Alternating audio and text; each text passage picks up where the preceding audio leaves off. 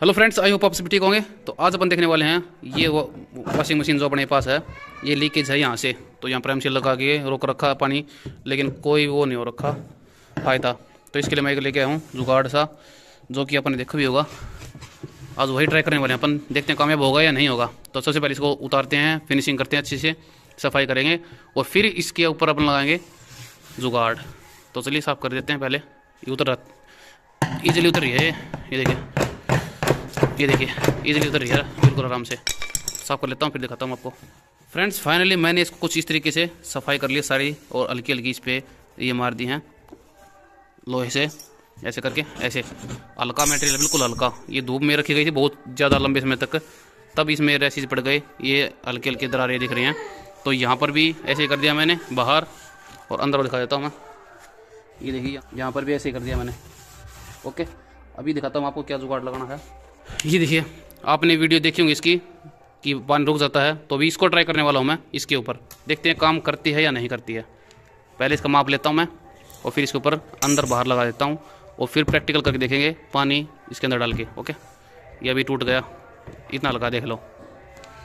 ये देखिए ऐसे करके इसको ऊपर तक ले जाएंगे बिल्कुल, और यहाँ तक इसको मेजर कर लेते हैं। यहाँ तक लगाएंगे।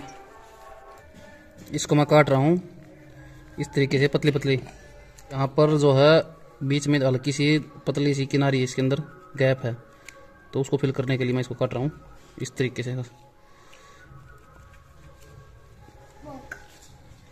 इसको काट के मैं, ये जो है बीडी है, जो एक पतली सी इसमें दरार सी है, उसको फिल करने के लिए मैंने इसको काटा है, और इसको मैं ऐसे फिल कर रहा हूँ दरार को, ताकि गैप है वो फिल हो जाए और दिक्कत ना हो।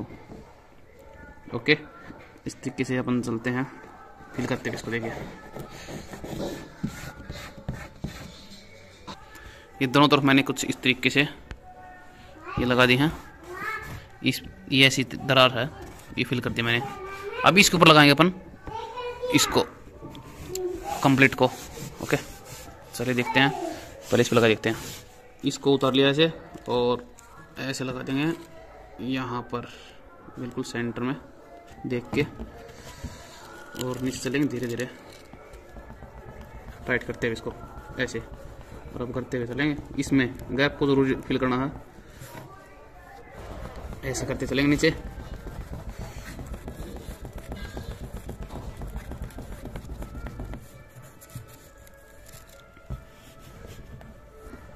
फ्रेंड्स फाइनली मैंने कुछ इस तरीके से यहाँ पर ये टेप को चिपका दिया है बिल्कुल अच्छे तरीके से। यहाँ पर क्रैक आ गया था, तो यहाँ पर टुकड़ा चिपका एक।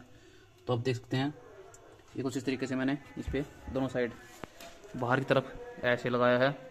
थोड़े कम पड़ गए अपने पास, यहाँ पर अच्छे से लगानी थी।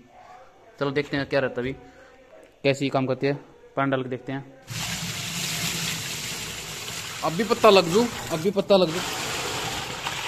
बस रोक दो। आया पानी, आया, ये आया, यहाँ से आया। एक तो यहाँ से आ गया फ्रेंड्स। इस साइड से अभी तक तो कोई भी कुछ नहीं आया यहाँ से। अभी चला के देखते इसको, ठीक है, फिर पता लगेगा। यहाँ पे रह गई लेकिन थोड़ी ही शायद अच्छी से नहीं लगी, या फिर क्या हुआ पता नहीं। ये देखिए पानी आ गया इतना लेवल तक। अभी चलाता हूँ मैं मशीन को, घुमा दिया इसको। अभी चेक करते हैं कितना पानी आएगा कितना नहीं आएगा। ये यहाँ से दिख रहा है बस पानी हल्का सा, कुछ बूंदे हैं, मतलब कि कपड़े धोंगे तब तक 1 लीटर पानी निकल जाएगा मेरे हिसाब से। लगभग 3 जोड़ी कपड़े हैं, और इतना सारा पानी था इसमें, कम से कम इतना और इतना ही था। अभी देखते ज़्यादा पानी निकल रहा है या कम निकल रहा है, या फिर उतना ही निकल रहा है। ये देखिए अंदर सारा है, हाँ निकल रहा है पानी। पहले तुर्री बनती थी, अब तुर्री नहीं बन रही। इस साइड पानी इतना निकल रहा है, देख सकते हैं आप, अंदर जा रहा है, टोपा बूंद जा रहा है। यहाँ से बिल्कुल ओके है, बाकी एक नंबर काम किया फ्रेंड्स। बाकी 2 दिन के बाद मैं आपको अच्छे से रिजल्ट दिखाऊंगा इसका, कि क्या इसने अच्छे से काम किया है या नहीं किया है। ओके, तो मिलते हैं 2 दिन के बाद। तो फ्रेंड्स फाइनली इस मशीन को अपने को टेप लगाए हुए कम से कम 15 से 20 दिन हो गए हैं। मैंने 2 दिन का नाम लिया था। तो अभी कस्टमर से खुद सुनते हैं अपन कि क्या वो है रिस्पॉन्स। पानी थोड़ा सा निकल रहा था उस टाइम पे, 1-2 बूंदे। ठीक है, तो अभी पूछते हैं लीकेज है फिलहाल? नहीं, 1% भी नहीं है? नहीं।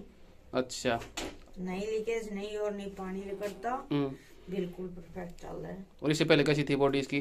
पहले तो इसी थी ईट का सारे साथ लगा के चलाए थे, पानी नहीं बंदे चलिया करता। अच्छा, इससे पहले यह था कि यहाँ पर ईंटें लगा के यहाँ तक ईंटें लगाया करते और साथ में सपोर्ट देते लकड़ी का, पानी फिर भी निकलता रहता था। हाँ, मतलब एक आने लगते धोते थे सारा पानी निकल जाता।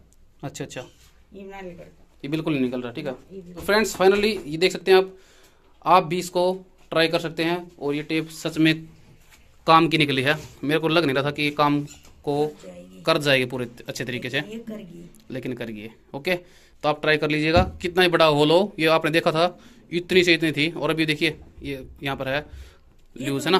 हाँ, कोई दिक्कत नहीं है, लेकिन कामयाब है ये चीज़। तो आप ट्राई कर लीजिए बिल्कुल अच्छे तरीके से। तो आपको कैसी लगी वीडियो कमेंट में जरूर बताइएगा और ऐसी वीडियो के लिए और आप कमेंट कीजिएगा।